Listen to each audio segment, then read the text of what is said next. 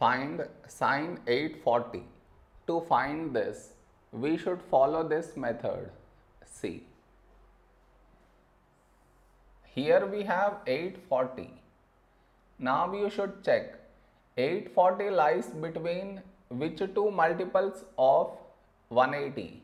What I mean is 840 lies between 720 and 900. This is 180 into 4 and this is 180 into 5.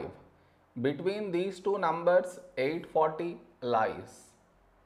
Next, now 840 is close to which number? This is close to 900. So 840 now should be written as 900 minus 60. So this will become sine. In place of this, we should write this 900 minus 60. This is your step 1. Next, sine. In place of 900, now we should write 5 into 180 minus 60.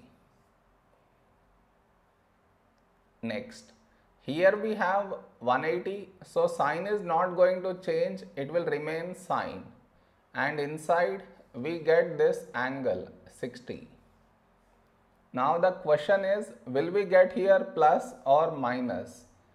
To answer that, we should look at the number before 180, that is 5, and 5 is odd, and all the odd multiples of 180, they lie in either in the second or in the third quadrant.